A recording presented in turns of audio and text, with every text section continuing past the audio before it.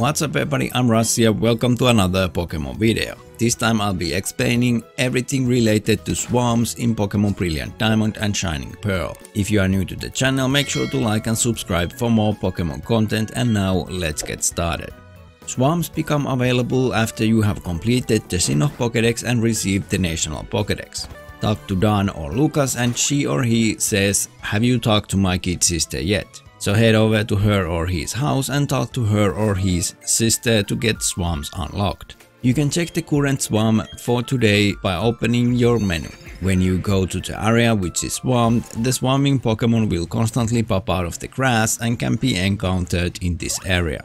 The possible Pokemon to encounter this way are Pidgey, Magnemite, Farfetch, Doduo, Drowsy, Krabby, Voltorb, Cubone, Lickitung, Natu, Dunsparce, Snubbull, Swinub, Corsola, Delibird, Phanpy, Smolchum, Zigzagoon, Surskit, Slakoth, Makuhita, Nosepass, Skitty, Electrike, Spoink, Spinda, Absol and Beldum.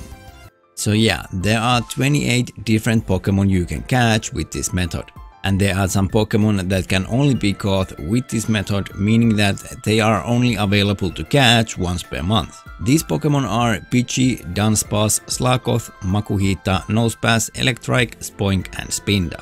So those 8 Pokemon can only be caught from Swarm, and since the Swarm changes daily and there's 28 different Pokemon in the list, yeah, once per month you have a chance to get any of those Pokemon. Changing your Nintendo Switch's clock didn't work here, or at least I couldn't get it to work, so let me know in the comments if you get it working. And that's pretty much it, how swarms work in Pokemon Brilliant Diamond and Shining Pearl. If you find this video helpful, make sure to leave a like and subscribe for more Pokemon content. You can also join my Discord, the link is in the description.